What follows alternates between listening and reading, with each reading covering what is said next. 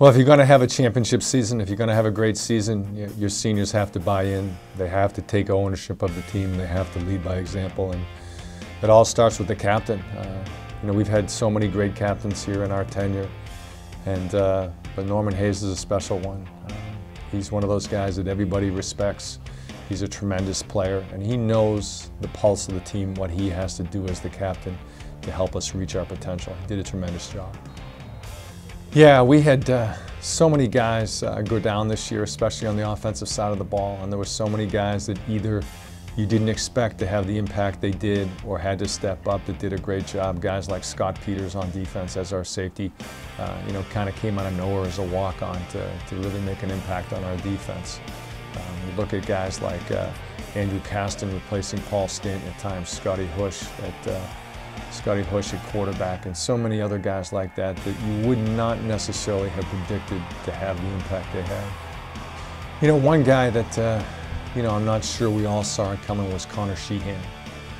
He had just a tremendous season, as reflected by being picked first team All-Ivy by his peers, by the coaches in the league.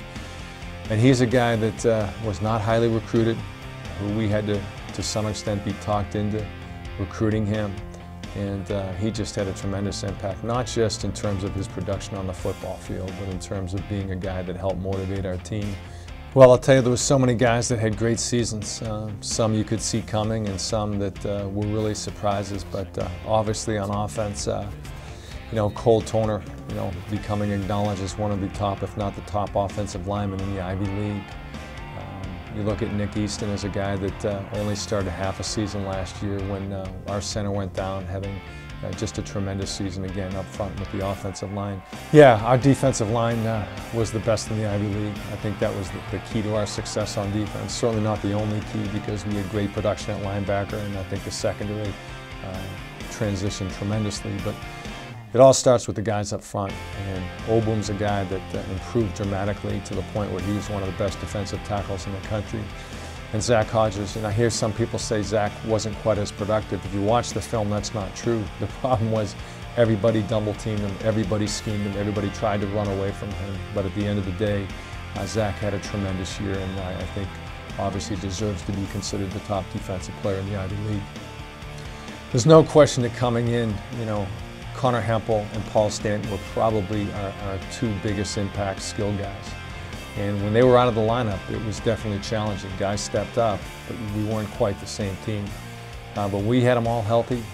We had all our receivers healthy, and we had Connor Hempel and Paul Stanton in there. We had a tremendously explosive and productive offense. Those guys are great players. Those guys are guys who make us better coaches, and those guys are guys who had great seasons when they were healthy. I think, as I said to the media after the game, anytime you beat Yale, it's a big deal and it's special. Anytime you win an Ivy League championship, it's unique and it's also special. But I don't think, in consideration of the big event that this was, to have a perfect season, I don't think it could have been any more special or any more exciting than it was in 2014. Having ESPN and College Game Day come to campus was it's just a tremendous thing for the Harvard community. It means that we've got great people in media relations to be able to pull it off. It's not just the team, it's the team way beyond the team, way beyond the players and coaches. It's our administration, it's our media people, and it was obviously a coup for the Ivy League. It was a great thing for us, and I think it helped us get great exposure to the world that football is very important in the Ivy League. It's important at Harvard that we put out a tremendous Division I football product, and that this rivalry is as good and as strong and as vibrant as any rivalry in the country.